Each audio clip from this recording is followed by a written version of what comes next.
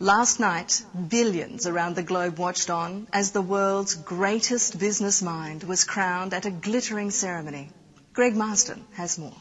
That's right, Deanne. 4,000 business legends, celebrities, entertainers and political leaders from around the globe filed into the Hilton Hotel for a night of glamour, tension and high excitement.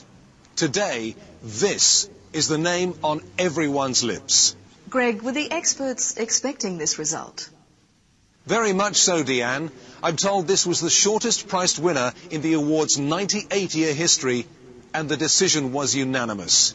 When you combine the marketing prowess of Richard Branson, the shrewdness of Donald Trump and the vision of Lee Kuan Yew, that's a pretty impressive package.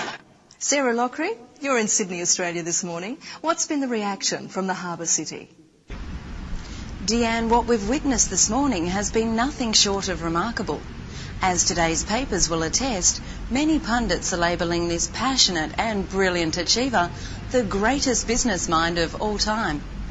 Qantas Airways was certainly impressed. Within hours of the announcement, they surprised everyone by naming their latest A380 Airbus after this year's popular winner. The reaction from Asia has also been enthusiastic. Sharon Chen joins us live. Sharon, what's the latest? Deanne, a number of governments in the region have declared today a public holiday in honour of this truly awe-inspiring business visionary. These were the scenes earlier today as hundreds of thousands flooded the city streets to celebrate, among the most vocal, local youths.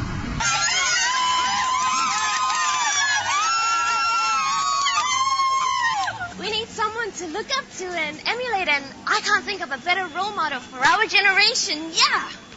Over at the National Stadium, a crowd estimated at more than 40,000 gathered to pay homage to the one they say embodies all that is good in the international business community. The announcement of this year's winner has had a powerful impact on leaders in the Middle East. Speculation is mounting. This year's world's greatest business mind will be putting their formidable negotiation skills honed across the boardroom table to work, brokering a long overdue peace deal. العربية والإسلامية بألف خير وكل عام وشعبنا الفلسطيني بألف خير نرجو الله سبحانه وتعالى أن يعيده علينا ونحن في أحسن حال. Business moguls and celebrities have also been lavish with their praise. The ultimate role model. Stellar. Extraordinary. Warm, beautiful, intelligent, passionate. One businessman who has had close associations with this year's winner is the Message Group's executive chairman, Kim Illman. When I heard the announcement on the radio this morning, I tell you, I cried. I wept like a baby.